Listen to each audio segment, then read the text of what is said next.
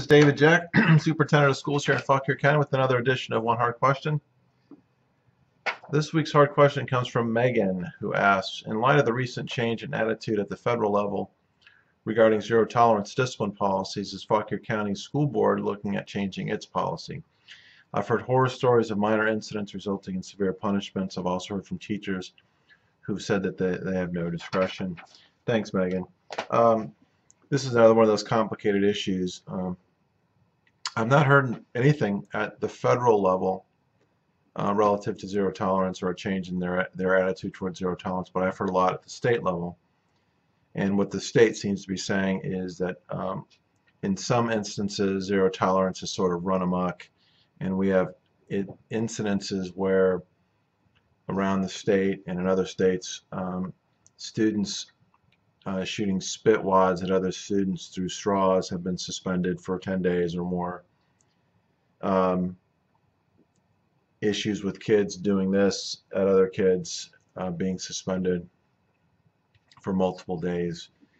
And there's other instances like that. I mean, it's zero tolerance. The idea behind zero tolerance, of course, is going way back, is to keep weapons and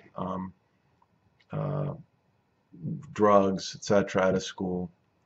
And for the most part, I think have been pretty successful. However, the way that the laws are written in Virginia and other states, there's not a whole lot of leeway given.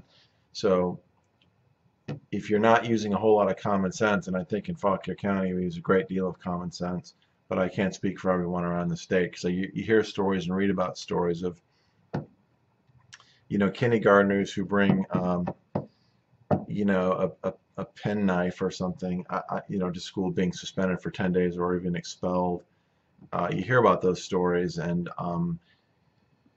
sometimes common sense needs to prevail. I know in Fauquier County we have very, very few actual expulsions, and I think our folks use common sense. There is some wiggle room within the zero tolerance policies within the state.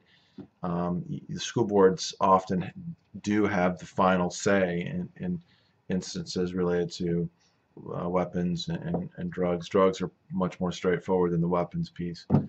But the school boards do have final say, and I think they use a great deal of common sense here in Fauquier. Now, having said that, I know the state language about zero tolerance is changing. There was a bill proposed that looks like it's going to pass House of Delegates about changing what is considered a weapon, a firearm. Heretofore, things like squirt guns, and other things like that, inert things like that, under the letter of the law are considered look-alike weapons, and you could get expelled for it. But like I said, I think some common sense needs to prevail. So in answer to your question, I would suspect that if these changes in state law and the wording of some of these, what constitutes a weapon and what doesn't, if that wording changes, then our policy is going to have to change also, so it matches what's going on in the state. But yeah, and as far as your comment about teachers and not having discretion, in many instances they don't. If a kid has a look-alike weapon in school, for example, like a pea shooter or a squirt gun or something, by law they're to report it.